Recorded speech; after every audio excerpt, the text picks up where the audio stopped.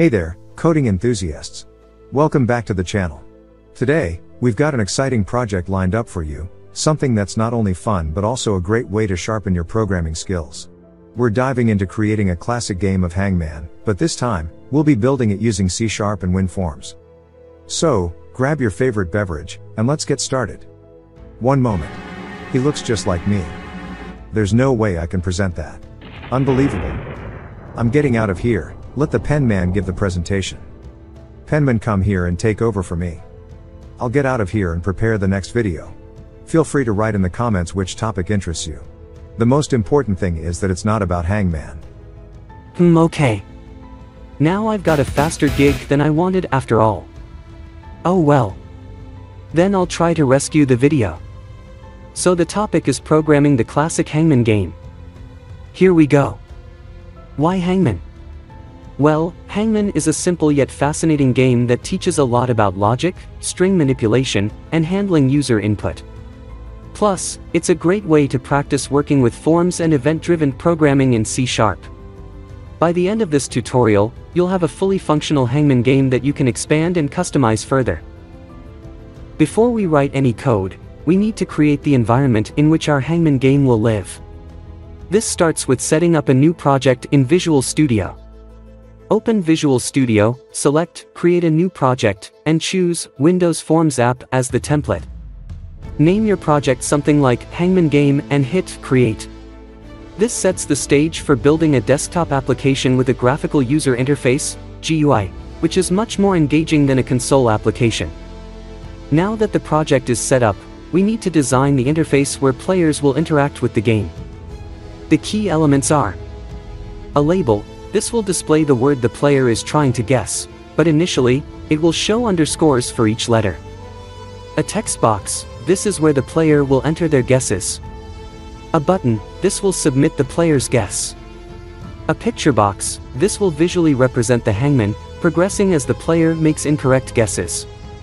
Drag and drop these controls onto your form.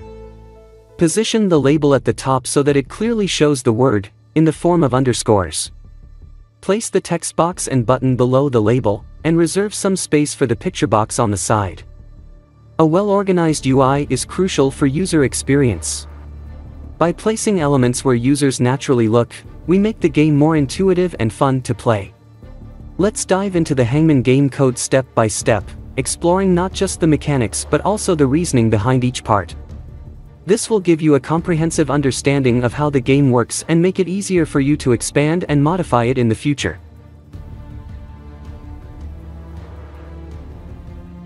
Now let's dive into the C# code that makes this game tick. We start by choosing a word for the player to guess. Create a list of words from which the game will randomly choose.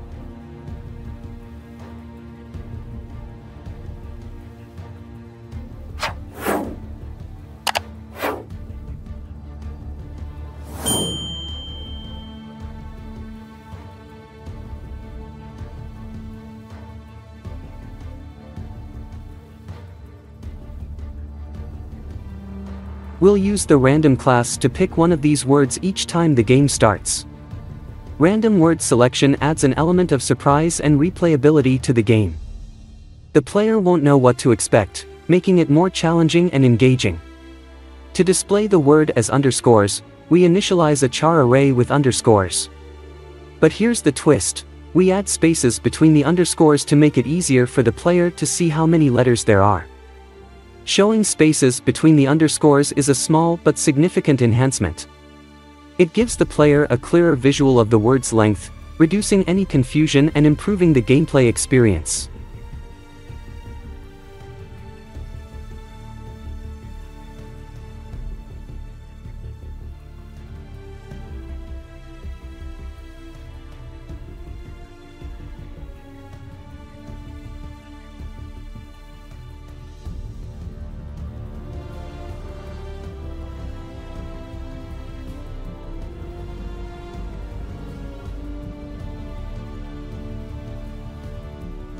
Every time the game starts, a random word will be selected from this list. The label we added earlier will display underscores for each letter in the word. With our improvement, we can also see how many letters we have for the word. Now that the word is set up and displayed, it's time to bring the game to life by handling the player's guesses. The main interaction in Hangman is guessing letters. When the player types a letter into the text box and clicks the button, the program checks if the letter is in the word. This logic ensures that every guess is processed correctly. If the guessed letter is in the word, it replaces the corresponding underscore. If not, the player gets closer to losing, as we'll see next.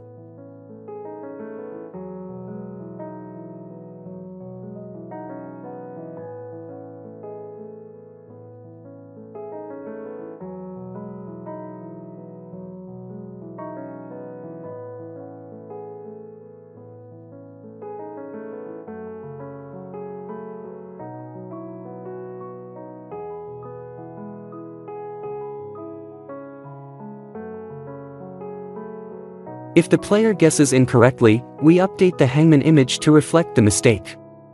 This is done in the Update Hangman Image method, which changes the PictureBox image based on the number of incorrect guesses.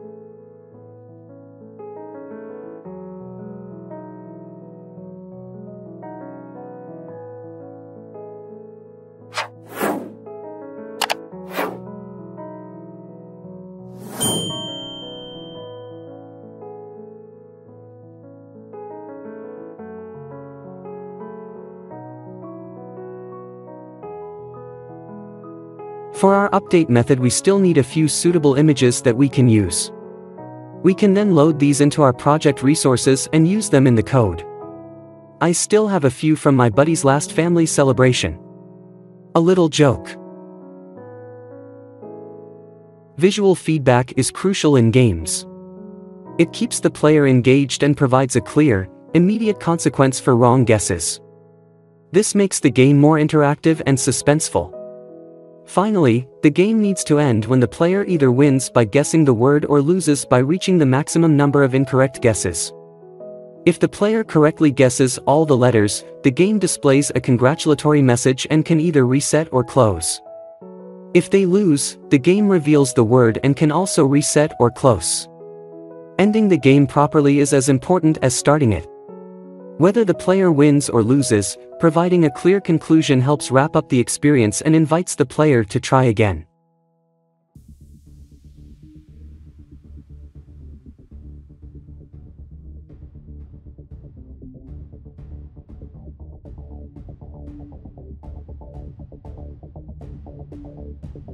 With the basic game in place, you're in a fantastic position to customize and expand.